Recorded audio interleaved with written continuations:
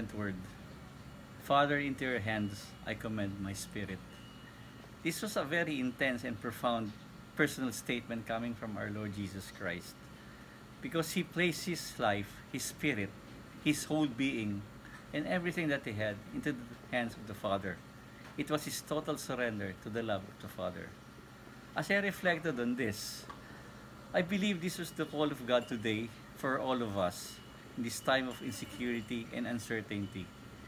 God is telling us and calling us to place everything into his hands because he loves us. I am Manny Garcia, a 66-year-old retiree, and was once a full-time pastoral worker of Couples for Christ for 21 years. We have been a member of this community for the past 39 years.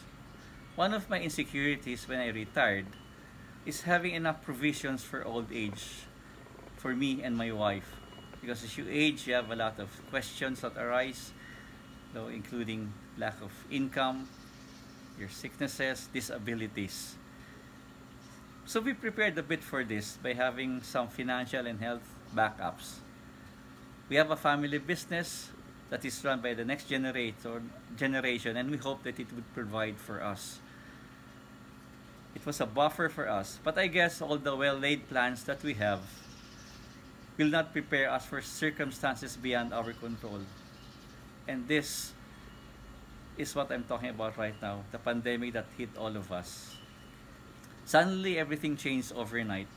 All my fears, insecurities, and anxieties seemed to become alive again. All our preparations became uncertain. We became concerned more about our health and what will happen to us, health of our families and ourselves. Because one of the anxieties that we have is that this virus, this disease, targets the seniors, and we are seniors. So again, we thought about it. What happens if we become sick? What happens to our families? What will become of us? So in prayer, we turned to the Lord and asked for his assurance. And God answered us through a psalm, which my wife posted near our family altar. It comes from the Psalm 91, verse 9 to 10. It says, "The Lord is my refuge. No harm shall come to you, nor disaster come near your tent."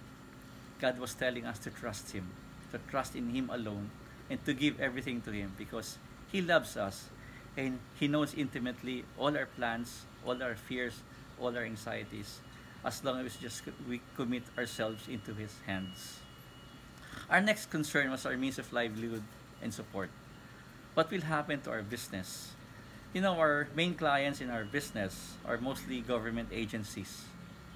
We had to stop operations as most of our clients had to redirect their operations to containment and relief brought about by the pandemic. Our respective project income dropped to zero. We had to put our plans on hold. We thought our operations would only be cut by a short time. But again, things didn't turn out that way. As the days and weeks went by, we turned our attention to our staff. How will we give them their salaries if we don't have income? What will happen to us? So what we did is just we focused on helping them out in whatever capacity that we could. We continued to support them, give them their salaries, and just help them out. But again, as we were doing all of this, thoughts come to our mind. What happens if all of this become depleted? Where will we get the income to be able to provide for everything? How long can we last? How long can our provisions last for us and our family? Being a prayerful family, again we turn to God. We ask the Lord as we assess the magnitude of the challenges that we were facing. We ask the Lord, "What now, Lord?" But true enough, he assured us again through our prayers that he loves us and is on top of everything. He has assured us that he will take care of us as long as we also take care of those who depend on us. Our staff, the people who work for us, depend on us, and we just continue to provide for them. We know that the Lord will just use us as his channels of grace to be able to give back and help out those who are dependent on us. On hindsight, this pandemic has brought out the best in all of us. Because of this lockdown, everybody became closer to one another. Our prayer life improved, our relationship with one another and the Lord improved too. We have more time for one another. We have more time to be able to just listen to one another. We have more time for family meals. And I believe that as we just learn to surrender everything to God, He will take care of us. Everything that we have becomes a blessing. Each day is a blessing. Each day is a miracle. That's why, as we go through all of this, we believe into His hands. We commend our spirits. We commend ourselves to the Lord. Amen.